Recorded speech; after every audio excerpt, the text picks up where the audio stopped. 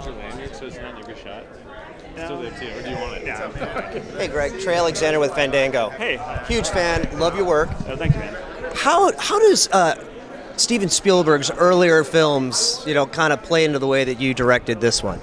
Well, the obvious films that this movie was influenced by were Close Encounters and E.T., but it's also a road movie set in the Southwest, and I went back and rewatched Duel and Sugarland Express, which I think are really beautiful films that were made on a budget that were very inventive in how they were filmed. You could see Spielberg's visual genius emerging from those movies.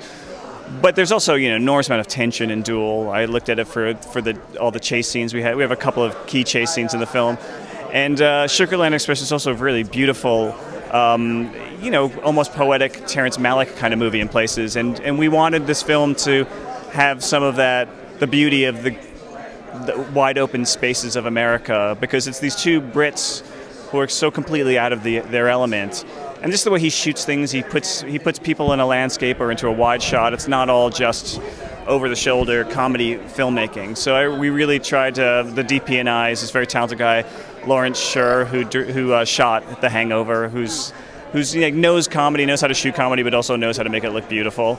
So it was a really fun way to approach a slightly different approach to a comedy. So do we call this Superbad meets E.T.?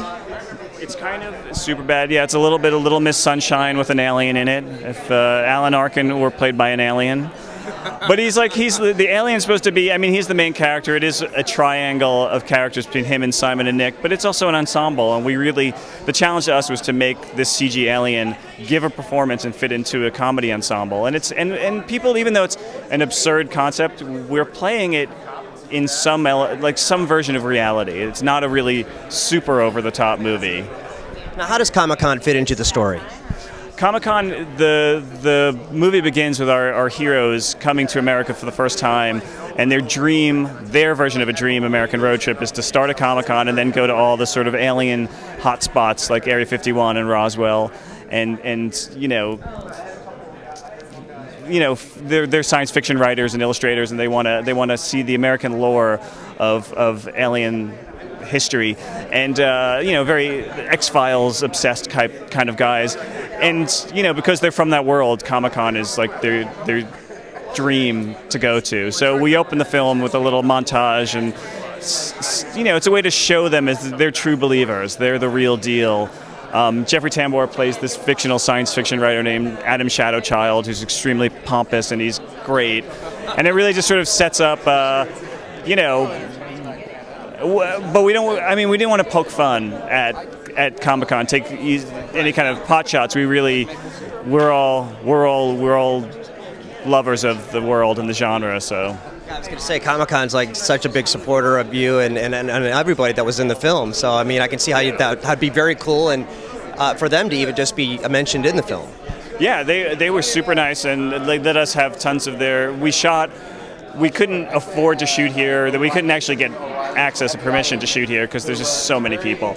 But they let us borrow all their stuff and take it to New Mexico and fill up a convention center and recreate it. And a bunch of people who had just been here, various artists, comic book artists, came with their booths and played themselves as extras, and it was really fun. I'm curious. I don't know if this is true or not, but I still listen to Art Bell. Does he make a cameo, or does he have any little? I was trying to think of a place to have him appear on the radio, but it could still happen. We still have a lot of work to. There's some night driving scenes where I thought it would be great to be hearing Art Bell. So entrenched. Yeah, in college I listened to Art Bell a lot. Yeah, he's on. I catch him at late night, on KFI in LA. So. Right. Yeah. No, I always loved it. Yeah. Cool, man. I'm really looking forward to seeing something. Yeah, seeing something. Yeah. Congratulations. Thank you. Nice to meet you. Nice meeting you. Be lazy.